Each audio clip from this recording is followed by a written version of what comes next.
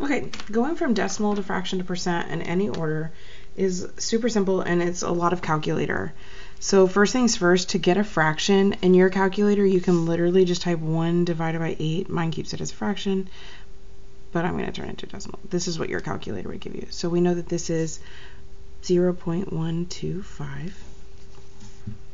And then to turn it into a percent, we would move the decimal twice, and that would give me 12.5%.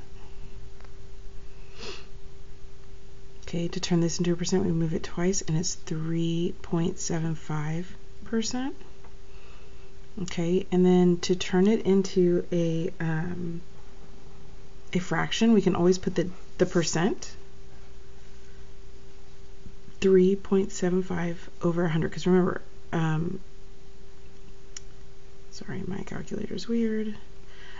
We can always turn it into a fraction by putting it like that, and then the calculator will simplify it for us. So 3 over 80. Okay, here 4%, we know to turn it into a decimal, we can move it twice left, and that would give me 0.04. Okay, and then to turn it into a fraction, I could do alpha y equals enter 4 over 100, because remember it's percent over 100, and it's 1 over 25.